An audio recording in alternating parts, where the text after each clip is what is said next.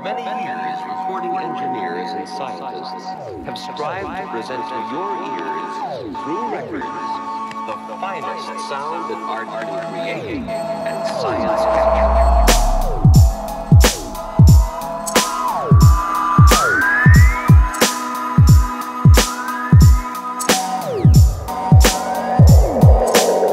I think growing up in Golden Bay definitely has had a massive influence on me, like personally and musically. Yeah, I grew up on a commune there with maybe about 40 to 50 different people living on the same piece of land together and sharing one garden. You know, everybody works on the land together. And the whole of Golden Bay kind of has that same essence, you know, a lot of people are doing the same thing and it's a very slow moving, slow paced area.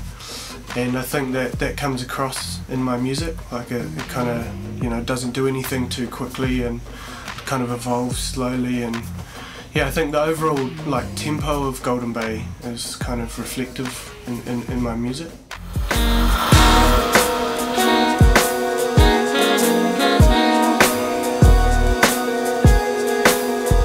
So I met Benny Tones in 2007, rolling up to Wellington for the first time to live.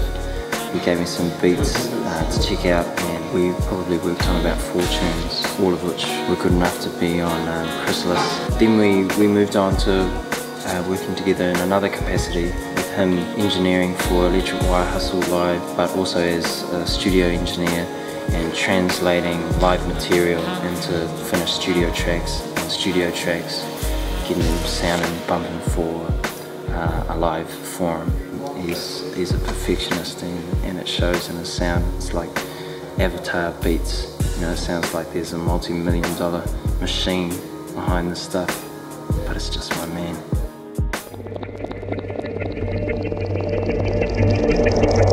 I don't think that there was like a defining moment where I thought, you know, I'm going to get into music or anything. I think, you know, ever since a really young age of maybe like 10 or 12, always had a love of old gear and going to second-hand shops, and I'd always go straight to the electronics, you know, section and try and find something that was quirky.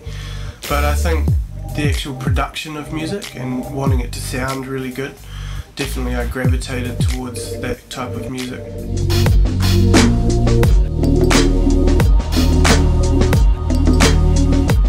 I first met Benny at Havana actually. It was one of, I think, the first kind of Electric Wire Hustle gigs, and we kept in touch and we were listening to each other's music, and then Benny sent me a track that he had as part of his album. I had some lyrics that I had written, so it was just a matter of working out where they fit in and amongst all the beautiful layers of his track. They were lyrics that were really personal to me, so I did sit with it for a while before I actually sort of handed it over to Benny and knew that I was comfortable with it. Yeah, it's a very personal track to me, and it was a blessing to be part of it. Yeah. I don't know what you call it. Yeah, well, there wasn't, I can't remember an actual like start of trying to create the album. It was just kind of me locked in the studio. I bought myself a whole bunch of old vintage gears and got real geeky on it, you know, with my sounds, and just trying to create a whole bunch of different things that I hadn't heard before, and try not to inhibit my thought process or my direction of where it was going to go. So there wasn't any idea of actually creating an album at the start, but I mean, the album took about 4.5 years to make in the end. Probably halfway through that was when I realised that I was starting to get enough kind of material together, you know, that I could actually create an album.